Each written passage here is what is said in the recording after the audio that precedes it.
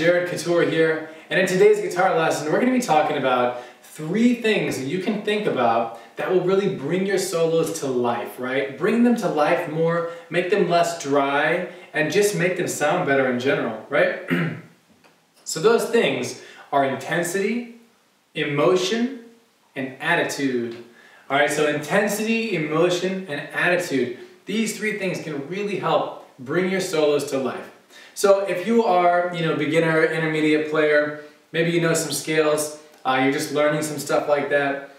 In the beginning, usually people are playing with less intensity just because we're learning scales and we have to build muscle strength in our hands, right? But we can use these things to really help bring our stuff to life. So I'd like to talk about the blues for a second. The blues is all about those things. When you watch a great blues player, they bring so much intensity, so much attitude, emotion to it, and it really brings the things to life, right? And they make these funny blues faces, like something hurts. It's just funny, but that's because they're feeling it, right? And that's what we need to do as well to really bring our stuff to life. So, the blues is a great place to look. Watch Stevie Ray Vaughan play. That dude plays with so much intensity, it's just crazy, and it sounds great. So anyway, I've got a loop here, okay? Some bluesy stuff, kind of bluesy. And I want to show you the difference between something that lacks intensity and something with a little more intensity, and you can hear the difference. Let's check it out. Oh, we're going to be using a G blues scale, and we're playing a G blues. Okay?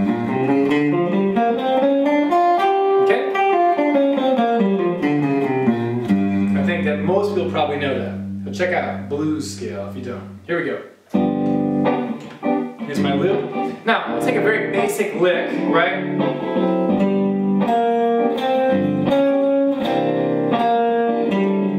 Very normal blues lick, right? Now that was very dry, very flat, just playing the notes straight, right? But if I add some intensity,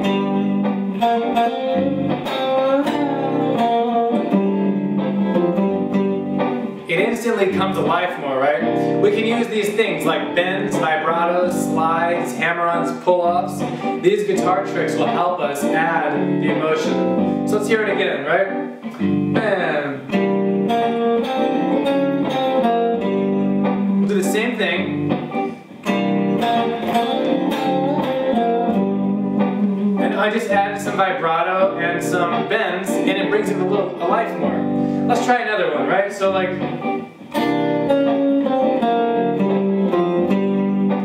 right? Maybe now.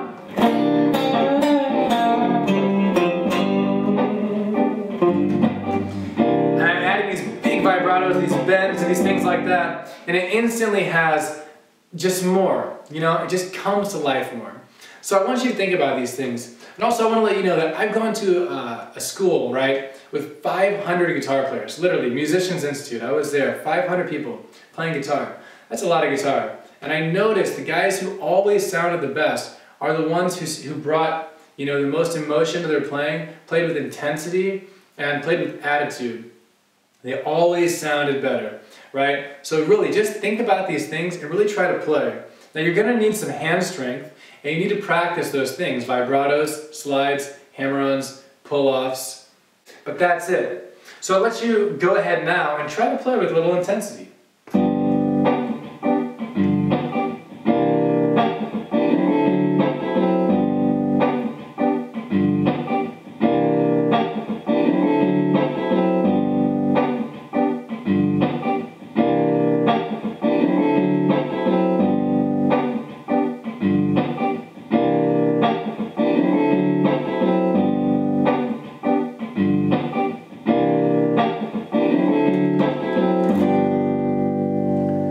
I hope you had some fun there. You can go ahead and just do that part as many times as you want to. G blues scale.